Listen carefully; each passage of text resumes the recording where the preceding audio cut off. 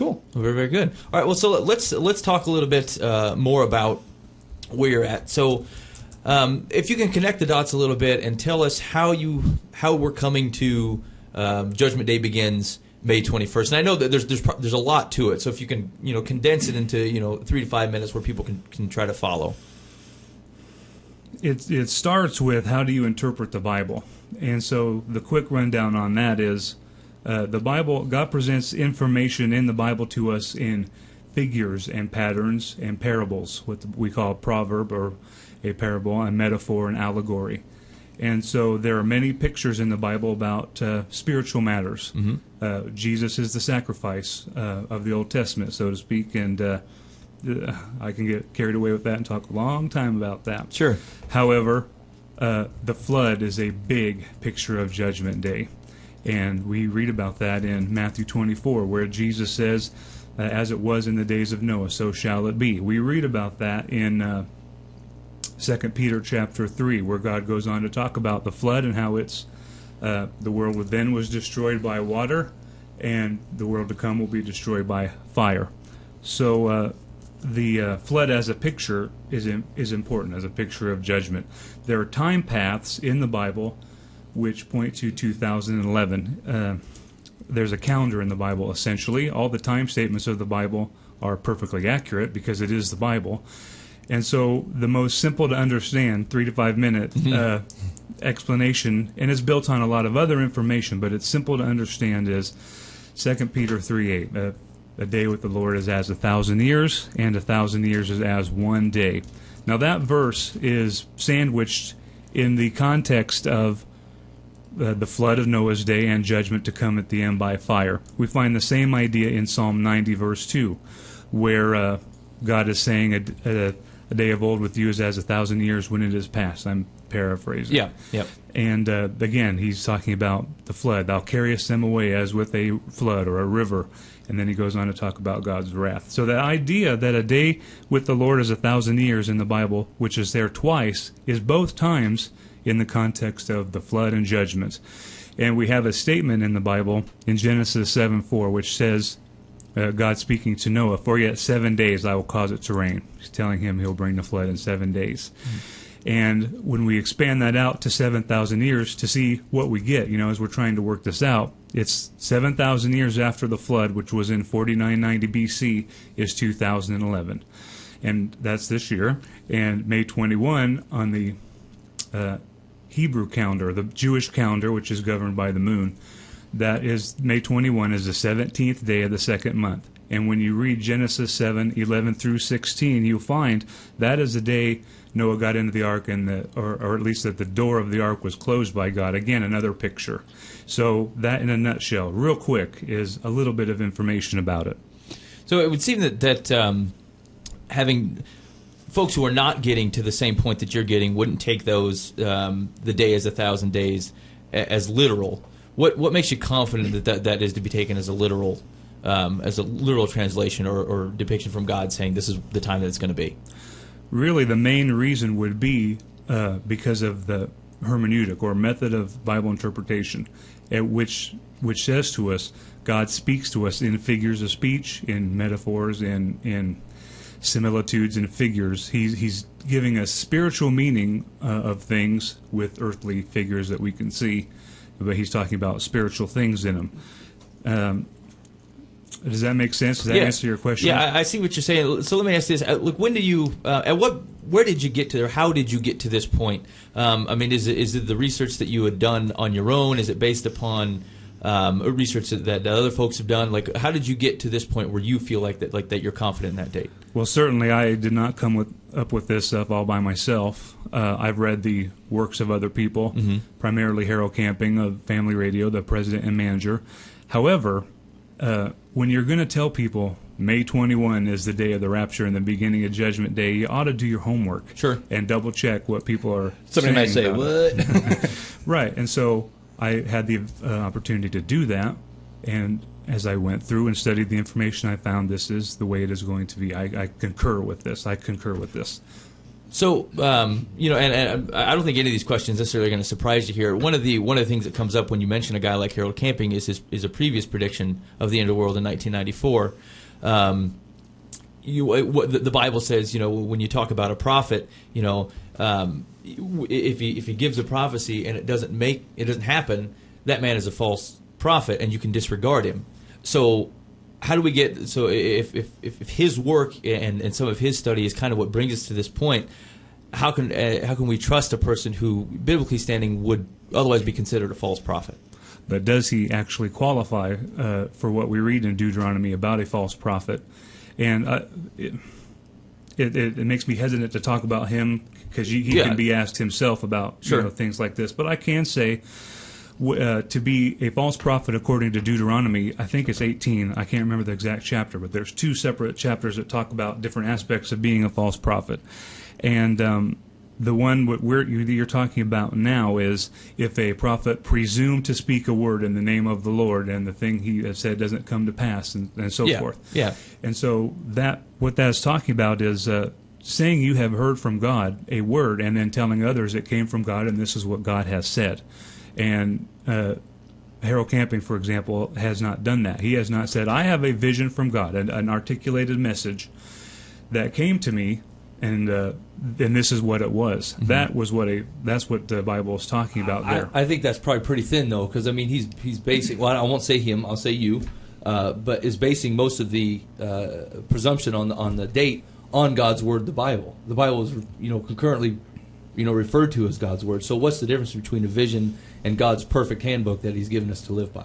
Well, then the difference would be, was he right in his interpretation? We have the Bible. That's the Word of God, and we give that to people. We can say, because it's true, this is the Word of God, the Bible. But then it's a matter of interpretation. And every Bible teacher ever has been wrong about something in their interpretation. And we don't go around calling them all false prophets. True. So, that's fair. Yeah, no, that is fair. So I guess at this point, what... It's the confidence that I guess. Yeah, it's like the statement, the Bible guarantees. I think that's the rub, right? Because you can make an error interpretation with the Bible, and just be wrong, and still have the love of Christ in your heart and want to see everyone, see salvation flourish, and without making a bold statement like, my interpretation is the interpretation. This is the only way to see it. The Bible guarantees. I think that's the rub. Okay, and that's fair. However, what choice do we have when that's what we understand from the Bible? And we have passages in the Bible we're mandated to declare the Word of God, and this is how we see what the Word of God is saying to us. And a lot of us talk now about Ezekiel 33, in which God is telling Ezekiel, as a watchman on the coast of Israel, when you see the sword approaching, you warn the people. And if you don't, you're in trouble. I'm obviously paraphrasing. Yeah. But you can read that in Ezekiel 33.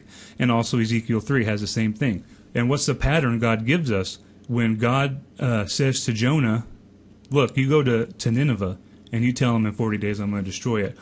What happened to Jonah when he didn't do it? Yep. He got in trouble with God in a big way. And so eventually he ended up doing what he was supposed to do. Well, and I think it's accurate to say, we do have a pattern of God warning. Noah had a chance to warn people, of which they ignored. So I think this is all familiar work from God. Let me ask you this. There was, and I'm not sure that I quite understood it, but one of the things I was trying to...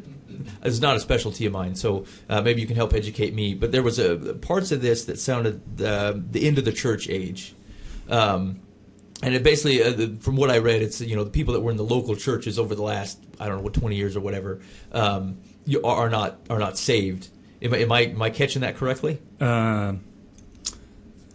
If they are saved, they will be coming out of the churches. That would be an addendum I would add to that. They would have left the churches. The believers now are leaving the local congregations, and I'm very understanding that is not a happy idea. Oh, sure. So, I guess my question then is, how would that be consistent with the church as Christ's bride? Well, the Bible speaks about uses the word church in two different ways. There's the eternal church, right? That consists of all the true believers. Then you have this organism called the local congregations, and just because you go to that doesn't mean you're saved because you're a part of that, right? You can have membership in Sure. a local church Correct. and not be saved. Yeah. So what church is in view, you have to kind of study out based on the context and other things the Bible says about how church is being used, that word in the Greek, ecclesia or whatever, in the context, and how the Bible is using the other figures surrounding it. So the Bible anticipates problems in the local congregations. Mm-hmm. And so that's the answer to that, is that there's two different churches, the eternal church and the local visible church. And you can't be involved in both? You can't be a membership of the eternal body of Christ and still be in a local church? During the church age, you absolutely could. I mean, that was God's method of operation, was to use the churches to further the gospel.